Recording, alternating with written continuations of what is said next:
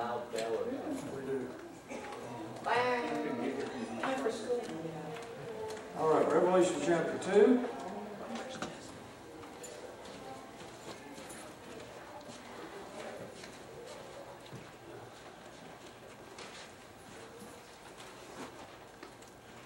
Revelation 2, verse 1. We're getting into these 7 churches.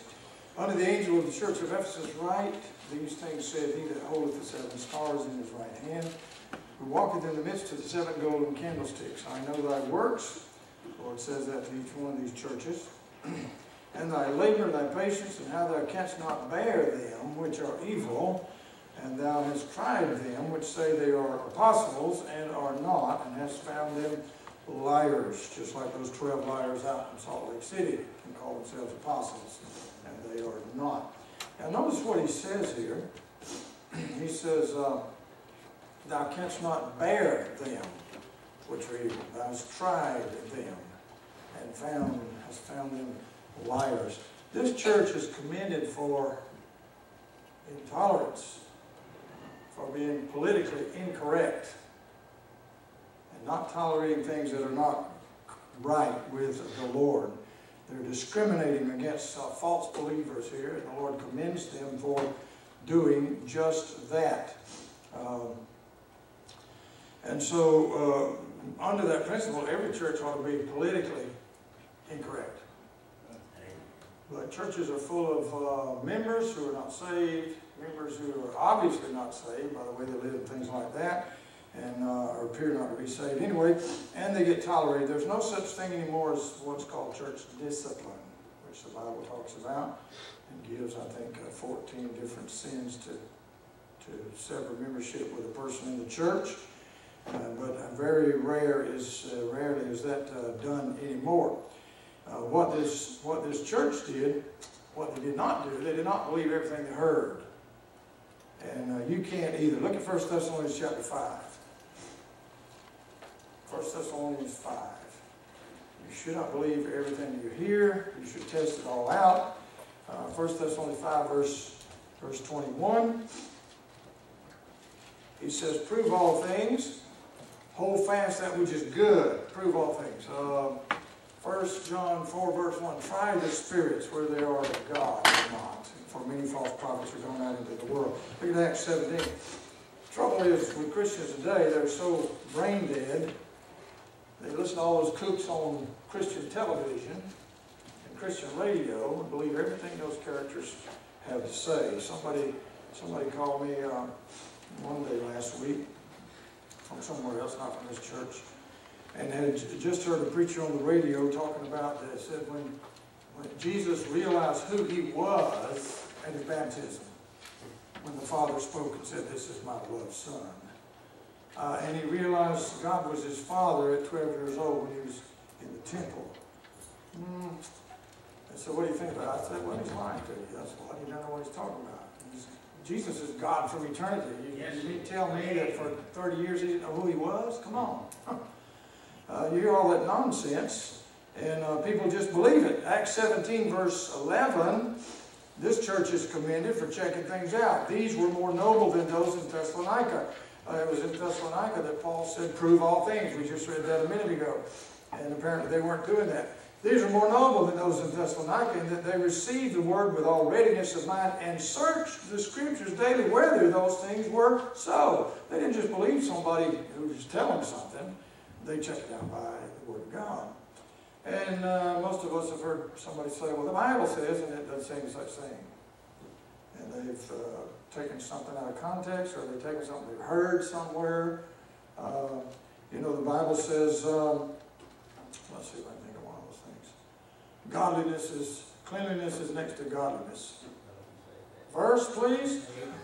The same thing like that. Anything remotely connected to that. So we need to check things out. We need to be sure we're being told the truth. It doesn't matter who said it, if some preacher, some commentary, or whatever, you need to check it out by the Word of God and see if it really... There's cross-references right here. I've got to go through the reference Bible. There's cross-references. Sometimes you can go to the cross-reference and scratch your head and say, what's the connection here? You know, what did he see in comparing this verse with that one? and so forth. So you got to check things out, and the Word of God is the only truth on the planet. God's Word is truth, John 17:17. So you check it out by the Bible. If it goes by, that's how we know the charismatic movement is wrong. Okay, doesn't match up with this. And so this church gets commended. This church at Ephesus, first church period. That's what it represents. The time of the apostles, first 100 years, and that's why they're checking out those who say they're apostles. Apparently, some people were running around saying they were apostles and identifying with the apostles when they really were not. So we need to learn to check things out just like they did. So a refusal to accept false believers and receive backslidden Christians and all that, that was a mark of the early church. It's certainly not a mark of the Laodicean church. Every church today has got all kind of nonsense in it. That's against the scriptures. Look at Romans 16. God commended them for that. Their narrow-mindedness. You know what people say about that kind of thinking today? They ridicule it. He's got no tolerance. You're right. You're too narrow-minded. I'm not as narrow-minded as God is. He says there's only one way to get to heaven, for example. Well, people say there's thousands of ways. Romans 16, verse 17, I beseech you, brethren, mark them. Sounds like intolerance to me. Which cause divisions and offenses contrary to the doctrine which you've learned. And do what? Avoid them. Don't have anything to do with it. That's why they have to be put out of the church, so they can be avoided. In verse 18, he goes on talking about what their problem is. They're idolaters. You just don't hear much about it. When's the last time anybody in here heard about some churches of that? Just doesn't happen. And yet if you visit some of those churches, you can spot people who ought to be churched. It just doesn't go on. Why not? What does Laodicea mean? Rights of the people, that's why. We live in a lukewarm Christian society, and everybody has their rights. And so, in fact, it's to the point now, and this has happened, that if you church somebody, they like to go down and hire a lawyer and sue the church. Things like that are happening these days. Yes, sir. Sure. Looks like that would trickle down from the leadership of the church. Well, it does. The leadership's not leading. That's the problem. They're allowing those things in the church. He said those that say, you've tried those that say they are apostles and are not, and has found them liars. Paul had to defend his apostleship. He does that in Galatians to the people in Galatia, and prove to them that he was who he said he was. Look back a couple pages at 2 John. 2 John, verse 9. Well, verse 8, look to yourselves that we lose not those things which we have wrought, but that we receive a full reward. Implication, you can lose part of your rewards, maybe all of them, by not doing what God says. Whosoever transgresseth and abideth not in the doctrine of Christ hath not God. He that abideth in the doctrine of Christ, he hath both the Father and the Son. If there come any unto you and bring not this doctrine, receive him not into your house. You got that? Be intolerant. Stand at the door and don't let them in. Don't invite the Mormons in. Don't invite the JWs in. You'll be violating Scripture if you do. Neither bid them Godspeed. Don't say God bless you. Don't say have a nice day. Verse 11, for he that biddeth him Godspeed is partaker of his evil deeds. So you tell that woman when he turns to leave your house, have a nice day, God bless you and all that, then you are partaking of what he's going to tell your neighbor next door. His evil deeds.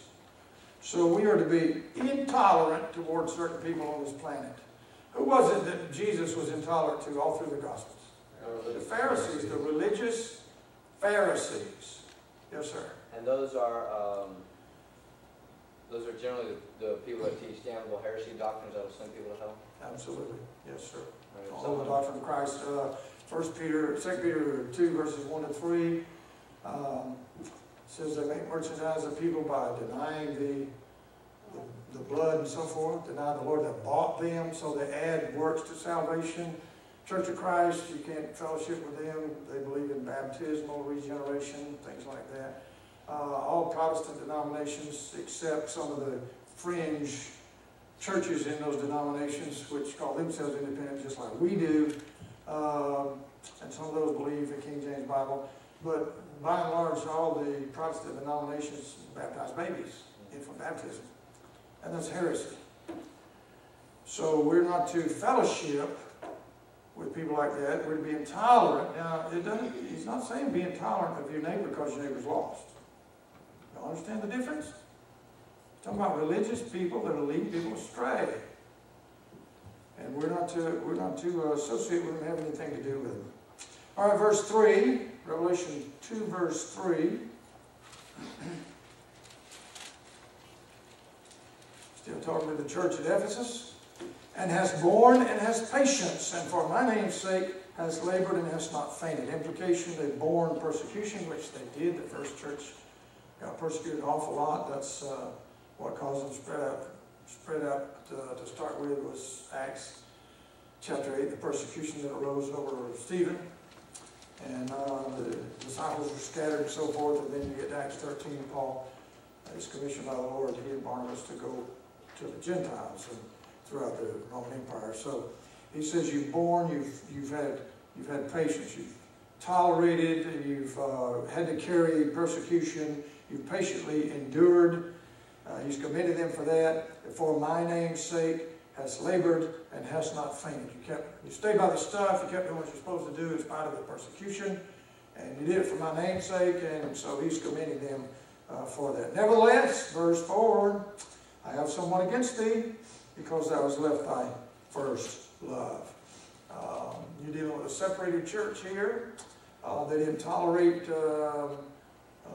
liars and so forth. Verse 2, they didn't tolerate things that were not right, but they were starting to become ritualistic, formalistic, and drifting away from God. That's a mark of apostasy, by the way, when churches become ritualistic. They become apostate, which is the deal with Presbyterians, with Lutherans, who else? Some of those denominations that it's all ritualistic, which they borrowed from Catholicism. The whole thing is ritual. And so he says, I have something against you. You've left your first love. Peter puts it this way. He says, remember what I've taught you. And Jesus puts it this way, remember therefore, verse 5, from whence thou art fallen, and repent. Now, you need to keep in mind, he's addressing the church, a body, a group, not individual believers. And they're told as a church to repent of their indifference toward God. They become ritualistic, it's become pharisaical in what they're doing. It's ABC 1, 2, 3. And the Lord says, you've forgotten me, you left your first love, you're leaving me out of all this. These things here, you're doing good things, you're doing right things, but you forgot who you're supposed to be doing it for. You've left your first love, and so he condemns them for that. And he says it only in verse 5, he says, do the first works or else. Well, that's a bad thing to hear somebody say. Or else I will come unto thee quickly and will remove thy candlestick out of its place, except thou repent. The Lord kept his word on that. In the 4th century, Ephesus ceased to exist. Has not existed since then. It's just a pile of rocks and ruins over there now where it used to be. And so the Lord kept his promise. He did the same thing in the Old Testament. Amos chapter 5, verse 5, Gilgal and Bethel, where the tabernacle was set up and all that. And they forgot God and became ritualistic. And the Lord said, I'm going to destroy it. And kept his word on that. He does the same thing in the New Testament. So it wasn't an idle threat. And the Lord is not idle about it today. We get apostate, he'll set this church on the shelf. Okay? And not use it anymore. He said, repent from whence thou art fallen. Remember from whence thou art fallen, and repent and do the first work. Now again, it has nothing to do with an individual. Consequently, it has nothing to do with salvation. The phrase fallen from grace is only found one time in the Bible. It's in Galatians 5. And it's not talking about somebody who's saved, losing their salvation. In context, it's talking about somebody who's not saved, trying to work their way to heaven, adding law to grace. And he says they're fallen from grace. In other words, grace can't help them at all if they're trying to depend on their works to get them to heaven. That's why if somebody's not saved, if in their mind they got some kind of thinking that I do this and that and so forth, and that'll get me to heaven. They're not saved for thinking that way. And a lot of professing saved people do think that way. They think their good works make some kind of points with the Lord, which the only points it makes is it gets you rewards for doing it for His sake, but it won't get you to heaven. And so He says, repent from where you have fallen. You haven't fallen from grace, but you've fallen from your first love. You've fallen from giving the Lord the what? Preeminence in all things, Colossians says, chapter 1, verse 18, giving Him the preeminence. And so we need to be careful that doesn't happen with us. It doesn't happen to this church. You're so involved in programs, you forget the programmer. You're so involved in blessings, you forget the blesser. And we need to be careful about that kind of thing, not become just robots in this thing of Christianity. Yes, sir. I saw a T-shirt one time said something like this: if you could do anything to work your way to heaven, then God wouldn't have to die. Well, that's exactly right. And Galatians says that. If there was a law given that could have given righteousness, then Jesus died in vain. So, that takes care of both testaments, by the way. Under the law and out of the law. All right, verse 6. But this thou hast, that thou hatest the deeds of the Nicolaitans, which I also hate. Nicolaitan is a transliteration of two Greek words, nikao, which is conquer, to conquer, to rule, something like that, and laos, the people, the common folks and all that. So, and we get the word laity from that word. So what this heresy is a priest class rising up to take domineer over the congregation, okay? Exactly what happened in the 4th century when Rome finally, the Bishop of Rome finally got the preeminence over all bishops and so forth, and Catholicism was born. So he's commending them for hating the deeds of the Nicolaitans, for hating that some people would put a division between the preachers and the laity, okay? And there is no division. We're all made out of the same mold, we're all got saved the same way, and just different callings in our life, okay? Different functions we have within the body of Christ, and that's the only thing that makes us different from one another. And so there's not supposed to be a priest class that conquers the people. That's the way Catholicism is. The priesthood keep the people in a state of fear. How do they keep them in fear? This Nicolaitanism, how's it work? Well, it's through their ignorance. But the thing is, if they're going to be right with God, they got to go to the priest. The confessional, all that stuff, it's a system of fear. Boy, if I don't get there at 4 o'clock Saturday evening, when they have it down there at St. Mary's Church, if I died Saturday night, I'd go to hell. I better go get myself absolved from what I've done wrong this week. The preacher becomes the mediator. He does. He becomes the mediator. He can forgive the sins, yes. And they claim that. And in fact, the Pope claims to be God on the earth, which is about as blasphemous as you could get. There's some history. Schofield has a note here on verse 6. He says that there's no ancient authority for a sect of the Nicolaitans, and it's symbolic. However, there is ancient authority in some of the church history books. You can read about the apostolic, what's called the post-apostolic fathers. That is after the apostles were all dead, like Irenaeus and Cyprian and so forth, that came up after those guys, and in their writings they talk about these Nicolaitans and so forth. So there is some historical evidence of it. And in fact, Irenaeus said that they were founded by Nicholas, who is the proselyte deacon in Acts chapter 6, about verse 4 or 5, so we're in there. Which may or may not be the case, who knows. Look at 1 Peter chapter 5. 1 Peter 5. There's not supposed to be a ruling class per se in Christianity. And that's why you get these, these Protestant headquarters, like Southern Baptist Convention is headquartered in Nashville, Tennessee, and Southern Baptist Church has to get permission for them to do anything. In fact, it was the convention that Brother George Trapani, pastor of the church in Pensacola, still pastor of the same church, but they were occupying a building that had been a Southern Baptist church, and they were given permission to occupy that building. Well, when the convention headquarters found out what was going on, they just, they let these nuts in here, these independents, use the church. Then they foreclosed on it and forced Brother George to move his congregation out of that building. And that foreclosure didn't come from the local congregation that had been in that building. It came from national, where the headquarters were. And all the denominations have a headquarters overseeing their churches. Why are we called independent? Because ain't nobody outside these walls telling us what to do. That's why we're independent. We don't answer to some hierarchy 500 miles away. We run the church according to the scriptures, or some preachers don't run it according to the scriptures, but either way, nobody outside is telling them how to run the church, okay? Yes? Seems like the church is a franchise. Well, in a sense. They're approved. In fact, Southern Baptists don't do this so much, but Methodists do. Every 2 years, they'll move a preacher from where he's at to another church, another city. You can't even get to know your congregation in 2 years. I mean, really know them, How are you going to minister to them? But they do that to keep the congregation. Their reasoning is this, which is nonsense.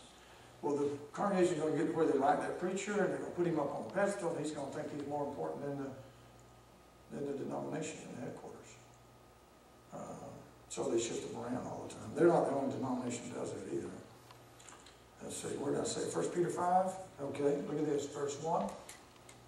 The elders which are among you. Okay, that's the pastors.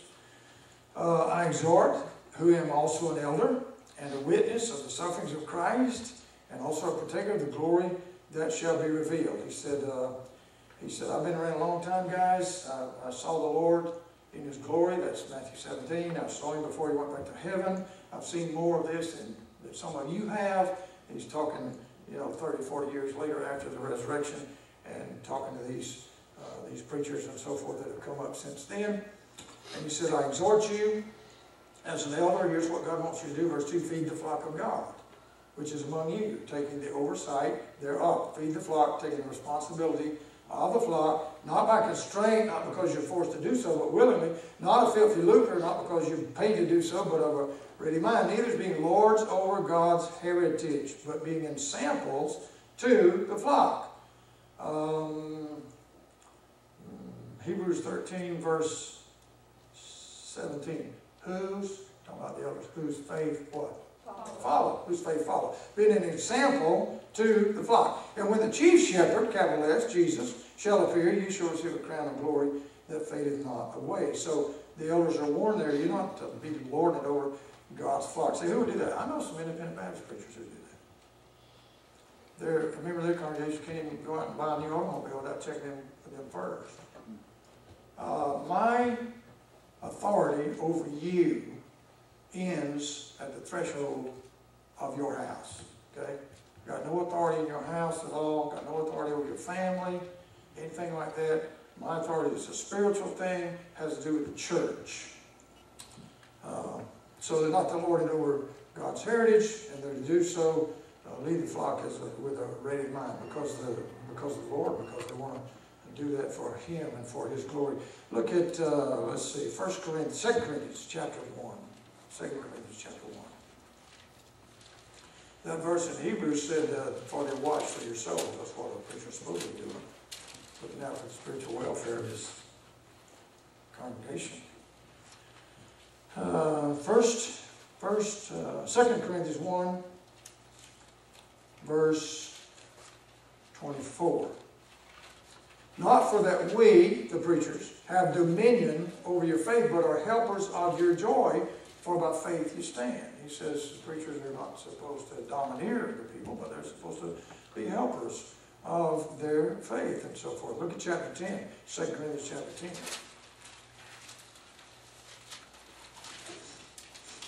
2 Corinthians 10, verse 8. Verse 8. For though I should boast somewhat more of our authority, okay, he's speaking as a preacher there, which the Lord hath given us for edification, to build the people up. And Jude says, build up in the most holy faith. And not for your destruction. I should not be ashamed. Look at chapter 13. Chapter 13, verse 10. He says, our job is to build up your joy, build up your faith, edify you, and keep you on track for the Lord and so forth. Chapter, what did I say? 13, verse 10. Therefore, write these things being absent, lest being present I should use sharpness. And he's talking to a carnal church here and told them what they need to do to straighten out. And said, basically, you don't want to have to come and say this in person. I'll be adamant about it. Lest I should use sharpness according to the power which the Lord hath given me to edification and not to destruction. I'm here to set things right, build you up the way you're supposed to go, not here to destroy you. And that's the way it's supposed to be. Okay, so when church starts putting emphasis on ritual and program and format and organization, all that stuff, they're already headed to apostasy. Cyprian, one of the early church writers, had that kind of attitude in his writings. He elevated the elders above the congregation, bishops and so forth, and said they ought to be in charge of, the bishops ought to be in charge of local churches. Well, he's taken one preacher and put him in charge over other preachers in that philosophy in various churches. And that's how this idea of bishop, a bishop is just a pastor, okay? Any man desire the office of a bishop, he desires the good works, the office of a pastor. But by the 3rd century, there were bishops rising up, taking charge of other bishops, and therefore you had one guy overseeing 10 or 12 other preachers in their own churches and things like that. And that was the beginnings of Catholicism. And so by the time you get to the 4th century, you got one bishop in Rome who, like I said, who takes authority over everybody, and he becomes the first. He becomes the chief bishop and eventually became known as the Pope. Yes, sir. What was that first example you gave? You were saying one man over several churches? Several churches. But not over several pastors? Yes, yes. The first example you gave? Well, that's it. He one strong-willed preacher, okay? He rose up, took charge of several other preachers, which in effect was taking charge of their churches. Okay, I'm sorry. I thought you said that was in the Bible. You're saying that was an old tradition back. Yeah, Okay. Yeah. That's what Cyprian was pushing, which of course is heresy. That developed into a heresy called apostolic succession, which is what the popes claim to be. Trace themselves all the way back to Peter the Apostle. And if you see a Catholic church with 2 keys on it, that's the symbol for Simon Peter has the keys. No, Revelation 1, Jesus has the keys. Yeah. Yes, sir. In a sense, it looks like they're trying to take charge of not only the Catholic Church, but in the other church religion, because they'll incorporate that. Sure, Their stuff when they go in a different country, and they'll take that stuff in. Catholicism incorporates all the religious, whatever's going on in that country, into Catholicism. That's how these holidays got started. These pagan holidays got brought into Christianity. Yeah. Yes, sir. Does this SBC, does Baptist Convention even try to claim Scripture for their convention, for being a part of a group like that? Or is it just a matter of tradition? No, it's more of a matter of tradition. It's the same kind of thing. Way back 1700s, the Southern Baptist Convention didn't rise in the 1700s, but it was beginning back there with Baptists that certain strong preachers were looked up to for leadership, and eventually it became that they became the leaders, and everybody had to go to them to get direction, things like that. And Southern Baptists drew from, without realizing, probably drew from Catholicism as well with their deacon board. That operates the same way as the Board of Bishops in Catholicism. So, all right. Now he says in verse 6, notice this thou hast done, thou hatest the deeds of the Nicolaitan, a ruling class, priest class, which I also hate. He commends the church for hating that kind of situation. And Jesus said he also hates it. He didn't want anything like that going on in the body of Christ, in his in his church. So the whole thing is contrary to Scripture. It's against what God wants. And so the Lord himself hates it, just like the church does. Matthew 23, if you read that, it is a, could we say, scathing sermon. 7 times that sermon, the Lord refers to those Pharisees, those religious leaders, as hypocrites, and tells them basically they're dead, there's no life in them, and so forth. Just really gets on their case. And that's the same thing here, ruling class. Back in the days of the Pharisees, people referred to them as Father, just like they do in Catholicism. They bowed before them, showed them reverence and so forth. But the Lord says basically all Christians are brothers in Christ, brothers and sisters in Christ. We're all the same thing. There's no hierarchy in the Lord's situation except the spiritual thing that the pastor is responsible for, the church, and oversees the church and has the rule of the church. That's what it says 3 times in Hebrews chapter 13. So the Lord said in that sermon, he said, you're not supposed to call a religious leader master, and you're not supposed to call one father. How many of y'all realize that, for example, at every one of these karate schools, it's based on religion? Y'all realize that? And they start off every time with the practice where bowing to the master. Every single time. And of course, Americans don't look at it as religion, but that's where all that tradition came from, out of Korea and Japan and all that. It came from them bowing to their master and all that kind of stuff. So, religious stuff, even in what we would claim as secular things. In verse 9 of Matthew 23, it says, don't call any man on this earth father. Now, he's not talking about your paternal daddy, okay? That's all right. The Bible uses the word father for dads all through the Bible. He's talking about religious leaders in context.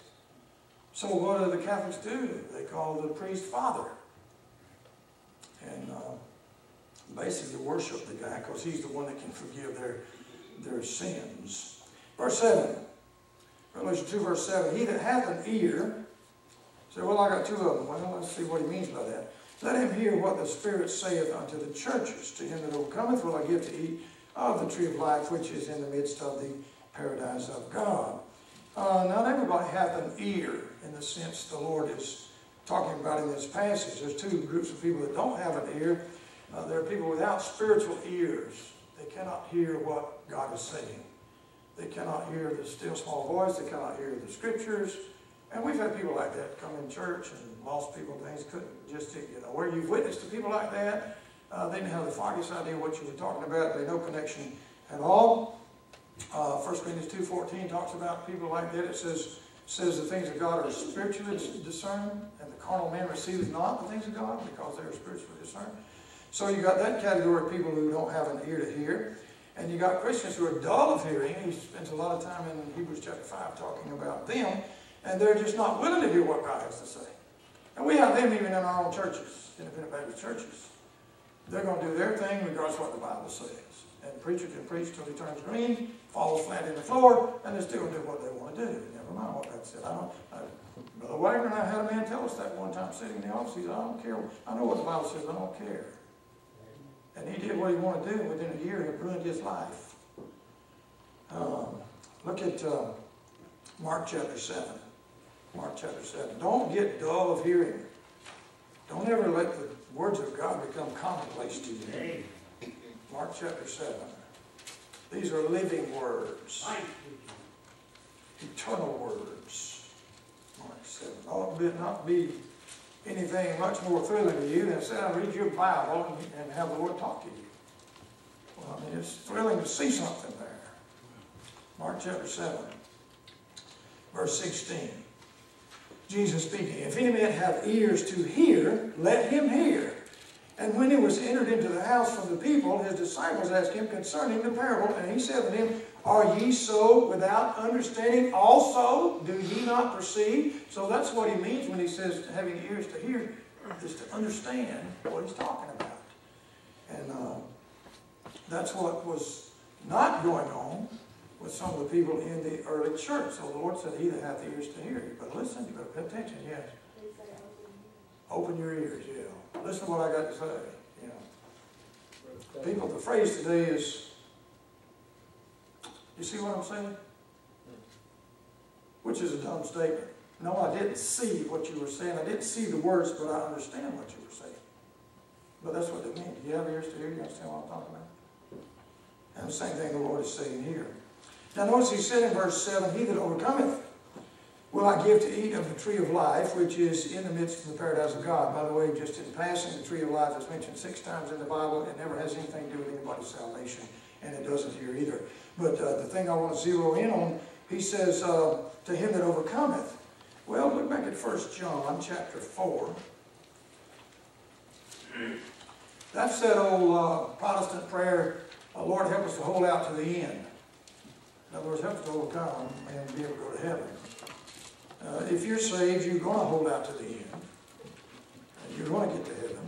You might not get there the way you want to. You might be backsliding on the Lord when you get there, but you're going to get there. But what about this overcoming? Fact is, we have, if you're saved, you have overcome. Chapter 4 rather, verse 4. Ye are of God, little children, and have, past tense, overcome them, because greater is he that's in you than he that is in the world. Them is the false prophets he's talking about in verses 1 through 3 there. Look across the page at chapter 5, 1 John 5, verse 4. For whatsoever is born of God overcometh the world. Question. What is born of God? Saved people. Born again, right? Born of the Spirit. Born of the Word. Born of God. What did he just say? If you're born of God, you've already overcome the world. Didn't he say that? Galatians 1, the Lord said he came to give us victory over the world, over this present evil world. And so, whatsoever is born of God overcometh the world, and this is the victory that overcomes the world, even our faith, which has already been exercised in the Lord, which is what saved you. Or you might lose it along the way and forget you're a Christian or something like that and totally backslide on God. But it's already in the past. It's already taken place. You've already overcome. Verse, this is he that came by water and blood, telling how you overcame and so forth. That's in verse 6. Verse 5. Who is he that overcometh the world but he that believeth that Jesus is the Son of God? That's the faith in verse 4. How did you overcome the world? Even our faith. So, when he says in Revelation, get back over there to the verse, when he says in verse 7, he that hath an ear, let him hear what the Spirit saith unto the churches. To him that overcometh will I do such and such. He says it all the way through these churches. You've already overcome. So the only person that wouldn't apply to, in what he's saying there, is a lost person. You have overcome. And yet people will use that verse and others in these 7 churches, to him that overcometh, I'll do this and that, to tie it into salvation. Not about salvation. Okay? Any comments on this first church of Ephesus? The apostolic period of about 100 AD. Yes, sir. Well, that faith comes by hearing by the Word of God. Yeah. And that's why we're supposed to go out and tell people the Word of God, so they'll get some faith and then get saved by God's Word. Yeah. By the Word of God. He's not listening to that too close, but I didn't quite understand it. But really, we should never be discouraged if somebody doesn't get saved, because our job is to give them the Word of God. And that's all we can do. Yeah. People do get discouraged, and you should have a heart to want to pray for that person and so on and so forth. But if they don't get saved, it's not your fault. If you gave them clear-cut gospel, okay? If you did what you're supposed to do, it's not your fault. If they don't get saved, it's their own fault. They turn from the truth, or they don't have an ear to hear, or whatever the case. You planted a seed, and the Bible says one plants, one waters, and so on. But God giveth the increase. If there's any increase, God gave it.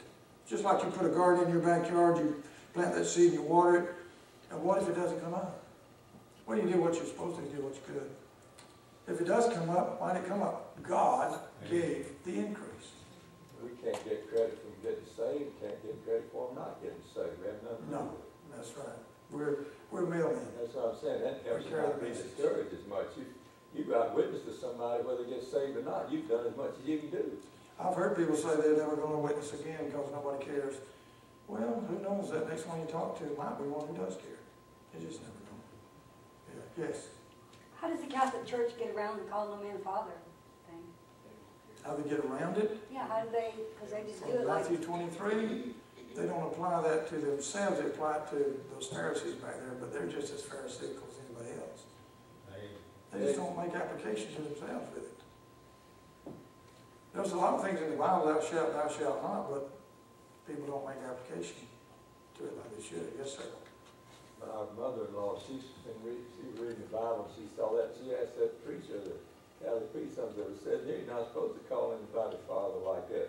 Daughter said, she said that he explained it away some way. They try to explain it away. Oh, they do explain it away. Council of Trent, 1547, the council decreed that church tradition is equal with the scriptures. So if the Pope says such and such, it has just as much validity as if you read it in the Bible. And if he says something that appears to be contradictory, he's not really contradicting, you just don't understand. And so he becomes the final authority in the church. That's a bad thing, that council. It is a bad thing. This ought to be your final authority in your Christian life. Amen. All right, any other comments about that? We're going to get more on Catholicism later on. Yes, ma'am. I was just going to add to this. I was raised Catholic, and in our Sunday school class, we were taught that the Pope was infallible. So anything that the Pope says, they take as being said by God, practically. So. Yeah. There are some regulations on that. He has to be seated on the throne to make the decree, which is in St. Peter's Basilica in Rome. And it is a throne. And by the way, there's 4 columns around that throne. And the top of each column is the sun god on that column.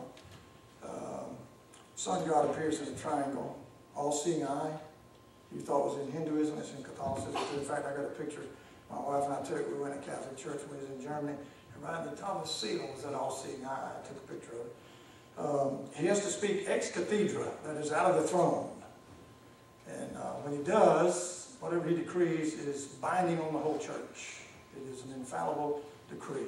The Assumption of Mary going to heaven bodily was decreed by the Pope back in the 1800s. The Immaculate Conception was decreed back in the 1800s that she was born sinless. Well, where are you going to stop that? If she was born sinless, was her mama also? All those things are binding on the church and of equal authority with the scriptures in a technical sense, but in reality, it's above the scriptures. Above the scriptures. So if he says something contrary to the book, then somebody didn't translate it right, or somebody doesn't understand it, or whatever the case might be. Any other comments on that? We're going to see more about Catholicism when we get to Thyatira. Okay, verse 8.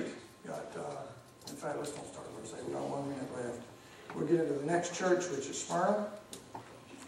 And you might want to read that passage between now and next week and learn some things about Smyrna. Any other comments? Yes, sir. Well, you were talking earlier about being, politically correct and tolerant and intolerant. Yeah. They tell you got to have an open mind. People say to you. And I equate that with having open borders. Anything gets in there. It usually goes to destruction. The only open mind you ought to have is be open to God. Check things out by what he says. Yes, sir. They're just not using the Bible at all. Because the Bible says that there's none that do it good. No, not one. All that comes show the glory of God. Yeah. What is that? That all means, that's God speaking. That means everybody but him. Sure. And besides, those folks, they go on retirement. I'm glad my Lord doesn't retire. They believe because they're in the Catholic Church, that's part of them going to get them to heaven. There's 7 sacraments they got to be involved in. But you can witness to somebody sometime when you say you're saved, and the response will be, I'm a Catholic. I'm Catholic. So what? What is that supposed to do for you? But that's ingrained in their mind that it should be. In fact, the marquee on the Catholic Church out on the highway down here between here and the bar, that says, they got on the marquee, it's time to return to the mother church. This is what they call it, Catholic Church. Yes, sir. They wouldn't let my cousins, I had a couple of cousins, they were all Catholic, and they wouldn't let them read, they wouldn't let them read a book unless they got permission. Well, until about maybe 30 years ago, Individual Catholics were not supposed to read the Bible. It was up to the priest to explain everything. But then, due to the conflicts in America, I don't know how it is in other countries, but in America, due to the conflicts and the mass of Bibles being produced and all that stuff, that was lifted so that they could have their own Bible. Also, the priest only preached in Latin for the first few hundred years, and some of that has changed as well. They lighten up on some of that stuff. It was not helping anybody. It did help Martin Luther.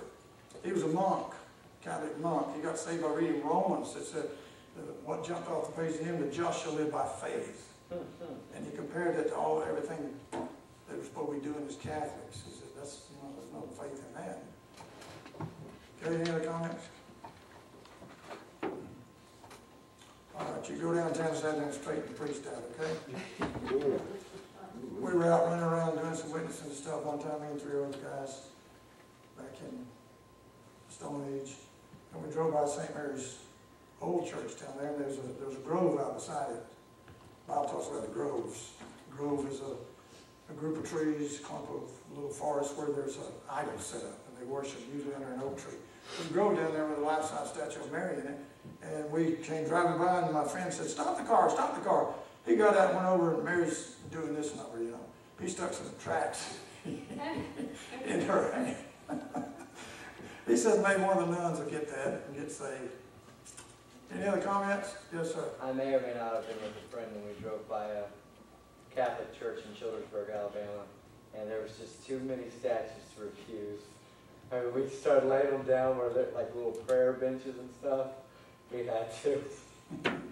Hopefully they'd see the words. So. Yeah, who knows? Yes. Do you think Islam, Catholics want to submit to him? I don't know. There's a lot in the wind about that stuff. I don't know.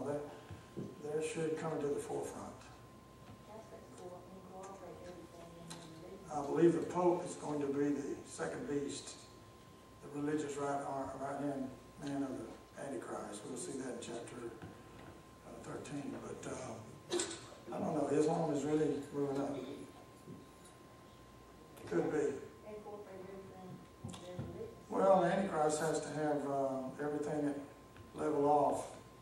That's why he's in favor of integration. He wants a great race. That's why he's in favor of mongrelizing society, religiously, politically, and everything else. It's the only way to rule everybody. But we got to keep in mind, he's not going to rule the world. That's what a lot of people say. But he's going to rule the Western world. Okay, the kings of the East are going to be opposed to him. The kings of the North, and so on and so forth. And so Islam is not part of the West really. It's infiltrating. It's all already taken over the British Isles, but I don't know what point they'll play in. Okay, somebody figure that out and let us know. Let's be dismissed in prayer. Brother Martin, dismiss us, please. Lord, we just want to thank you for this time coming in here and learning about your Lord and just learning what we're supposed to do and how we're supposed to follow you, Lord.